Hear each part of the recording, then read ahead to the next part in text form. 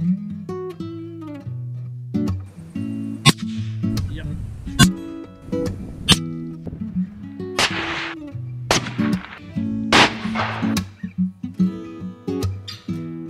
Money.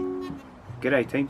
What I would like to share with you guys is the process I use for long range shooting, in particularly prone shooting, i.e. lying on the ground. Now shooting for me is quite a deliberate and meticulous process. I'm going to step you through step by step, phase by phase of what I do when I practice at the range, what I always try to achieve when I'm out in the field and get set up for those long range shots. Most of what I want to really demonstrate to you guys is about recoil management. You may have heard me talk about it on some of my other videos, but recoil management for me is about managing the recoil on the rifle so that I can send the most accurate shot that me and these two rifles, plus all the reload stuff, can deliver to the target. Hopefully a bullseye, hopefully a hit on the gong, hopefully a dead animal. So let's get into the process. Righty, that's our intro done. Now it's time for us to go to the range. It's not far away, not far away at all actually. It's actually just here in my backyard. The reason I'm doing it in my backyard is I can't be bothered going to the range. Plus, the most important thing, everything I'm going to show you can be done in your backyard or in your house on the carpet. So let's get into it. So step one of my technique is body alignment, trying to get my body straight in line with the rifle so that the recoil comes straight back through my body, not off to one side. What I need to be able to do is line up straight with the rifle. That's step one, body alignment. So I should be in line with the rifle, my body should be in line now. Next phase is shoulder alignment. Basically getting these shoulders square to the rifle. If I have them nice and square, that means I'm not going to get turned when the shot's fired. If this is slightly around like this and that's pulled back like this, generally my legs are around like that supported. So if I'm straight in line, my shoulders are square, that means the recoil will come straight back and meet this platform here.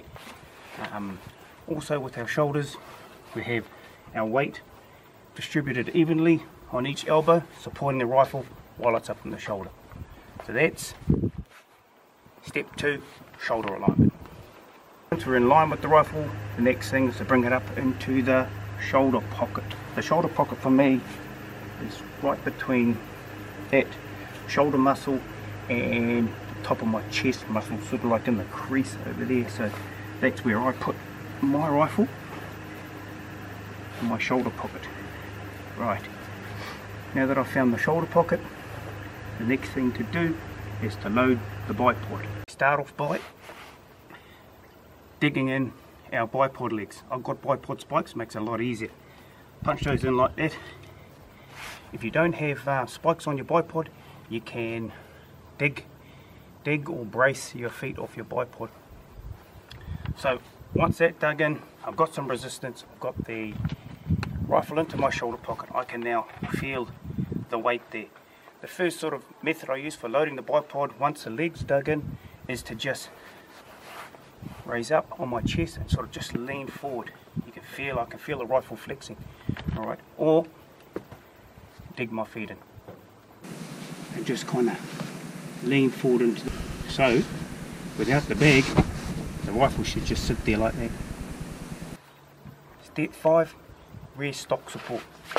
I use this shooting bag here and go straight into here. Provides a awesome support for the rear of the rifle. Now guys can use rolled up jackets, put that under there. Some guys like to use their hand like that, which all works well as long as it provides a steady platform to you. So that's the rear stock support. Step 6, level the rifle.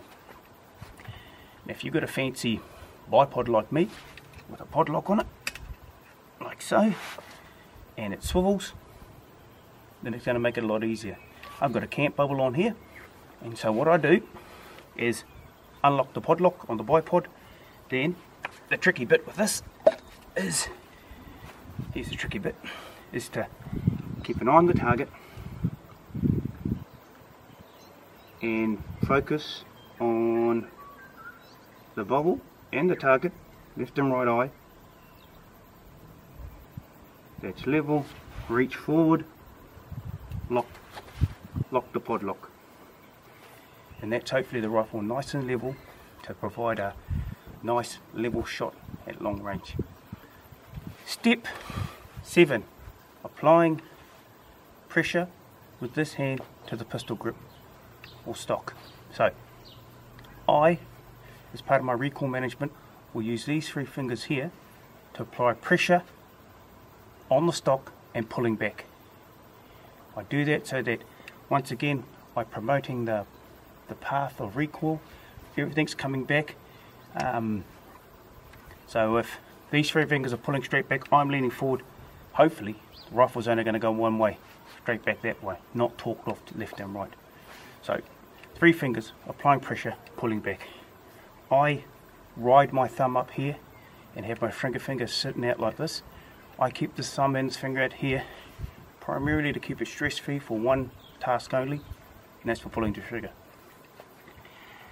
What I don't do is I don't wrap that thumb around there, or on the 308 as well, on a conventional sporting stock, wrap it around there, because I find it tends to make you want to torque and grab the stock like so, and it increases your grip pressure.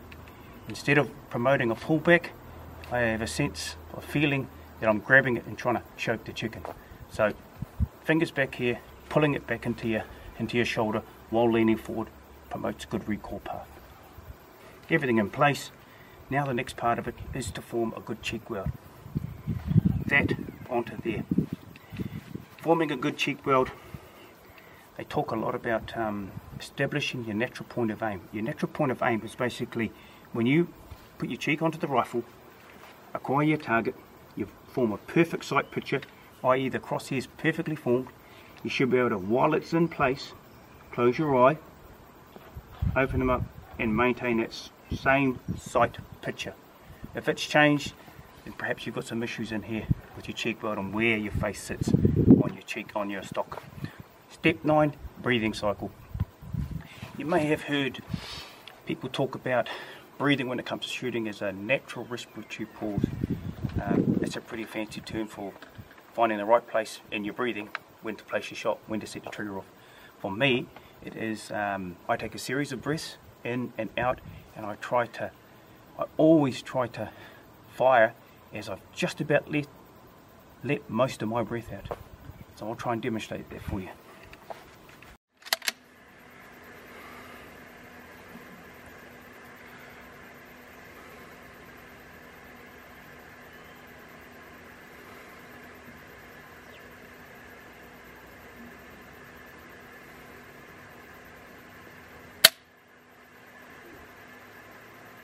That's our shot away. Hopefully a bullseye, a gong smashed at 1,000 meters, or an animal dead at the other end, and I'm heading off for recovery. One thing you may have noticed is I shoot with both eyes open. Now it's a skill technique that was taught to me in the military, and it's about in a combat sort of situation, trying to have both eyes open so you can see everything moving. In sort of precision shooting, it's about managing your eye fatigue, because if you can imagine if we were waiting for a deer to turn or a target to appear, and we had that, that's my closed eye, this is my shooting eye. If I had that closed the whole time, what actually happens, and you should try this, is keep that closed and see how long it takes before that eye starts to get tired or starts to water. So I shoot with both eyes open to overcome eye fatigue, particularly if I'm going to stay on scope for a hell of a long time waiting for the target to present itself for a bloody good shot. So shooting both eyes open. It's tricky to learn, but you should give it a go. Trigger finger. What I do with these 3 fingers is pull back here to manage my recoil. My trigger finger wants to join those other 3. Alright, so that helps. It keeps the recoil path coming back this way by pulling the trigger, following the trigger right through to the rear. That way, like that. Alright. If you have a tendency to flick off, there can be a little, imperfection in your shooting and may throw around at longer range. But it's just little things at longer extended range they all matter, you know, like the cant and the rifle and so forth. So I'll just show you on the 308, same process. So a couple of key differences between the 308 and my 300 Wisdom is stock configuration. Now the 300 Wisdom has got a KRG X-ray stock with it, with a straight pull grip, pistol grip in it, so it's straight up and down like that.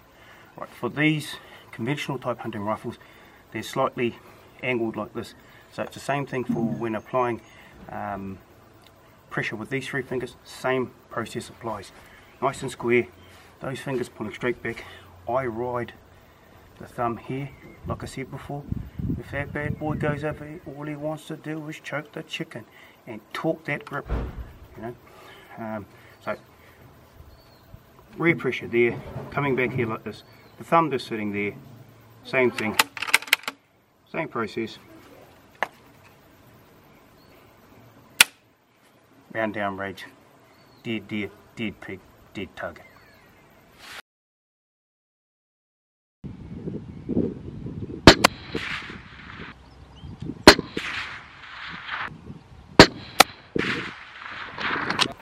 So, in summary, the 10 steps are: body alignment. Try and get your body nice and square when you're lying down so the recoil comes straight back through the rifle. Right. Step 2 is getting your shoulders nice and square. Nice square platform so it doesn't twist you. Step 3, find the shoulder pocket. Your shoulder pocket. Mine's right there. Step 4, load the bipod. Put some weight forward to load against the recoil. Step 5, then goes your rear support. Step 6, level off the rifle.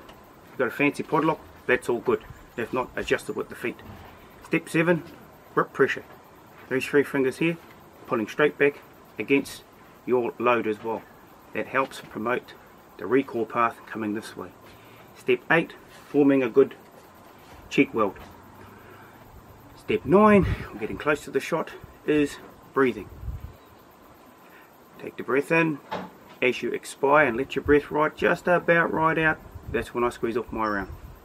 Right, trigger control. When you're ready to fire, finger goes on there. These fingers are nice and stress free. The trigger comes straight back through, follow through. So those are my 10 steps that I use for being a better shot, getting better shots on target. And I try and replicate that all in the field. Hope you got something out of that. Like and subscribe. We'll see you on the next one. So, as soon as I say something, the camera, that happens. Yeah. So, my recoil management is all about that.